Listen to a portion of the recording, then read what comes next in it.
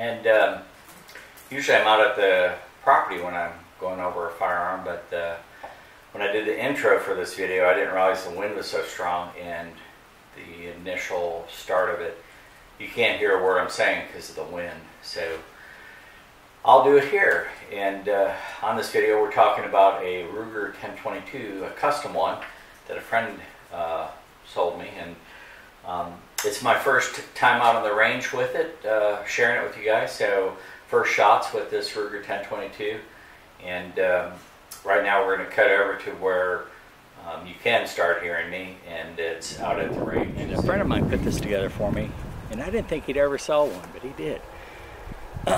Anyway, I'll go over a close look of it here in a minute, but I've just been getting out on the range with it a little bit, so I thought I'd do a first shots with this. I've got a target set up there about 50 yards, and let's see if we can dial in the scope a little bit. I'll try hitting the four corners. We'll do 20 shots and see where we go.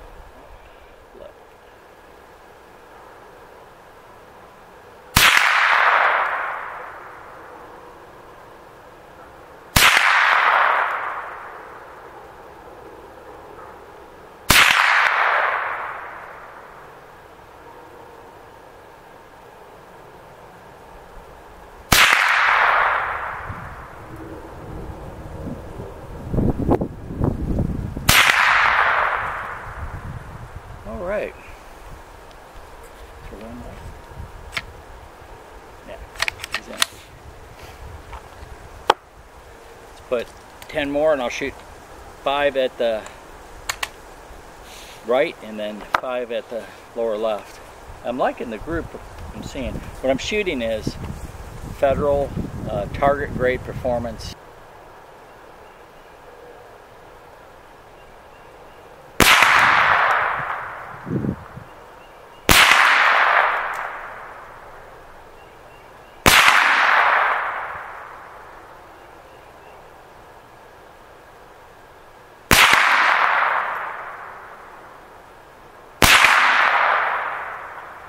All right, then we go lower left.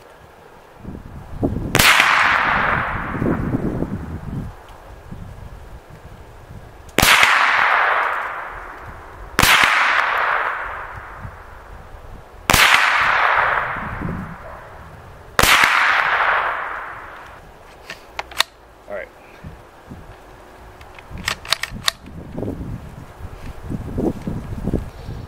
All right, this time we'll go lower right.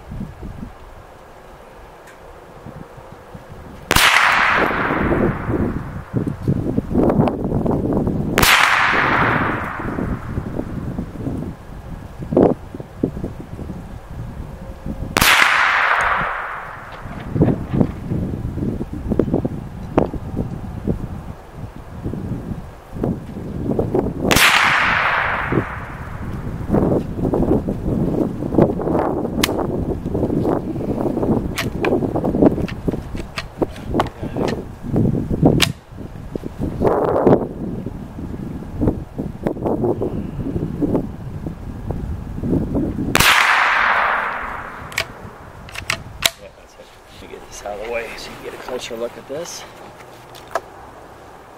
rifle. So it's got a custom wood stock.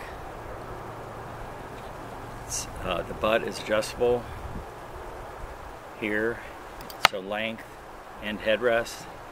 It's got a vortex scope on it. The charging handle's customized. It's got a threaded barrel with a muzzle brake on it. The barrel's fluted. Let me give you a close-up look at it so you can see. Yep, threaded barrel down to the scope. I love the wood grain. That's a good-looking rifle. It's got a custom-made strap, which I have really learned to love.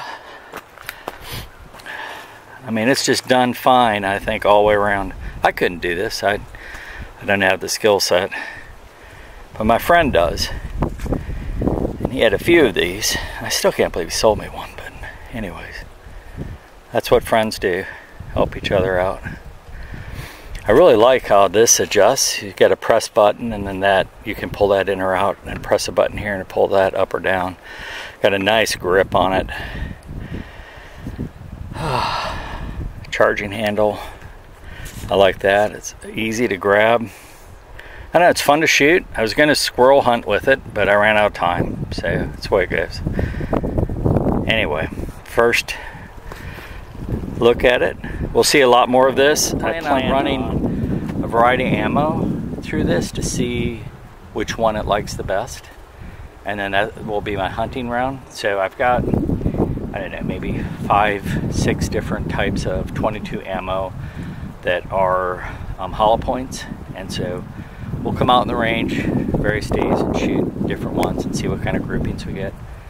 I think the scope is on from the looks at my rounds downrange right now, so I feel pretty confident in that, and so I think it's time now to do that. I really want to make this into my squirrel rifle, and for me to do that, I want the 22 to be really accurate. I want to be able to hit a squirrel 50 yards right in the head. That's the plan, and so you'll be seeing more of this on the channel. All right, thanks for watching. Like I always say, make kindness your business. I hope you're having a great day, and I hope you take a minute to share something with somebody. Make their day a little bit brighter.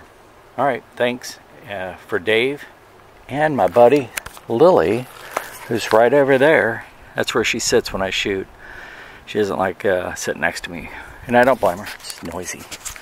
So anyway, for Dave and Lillie, out.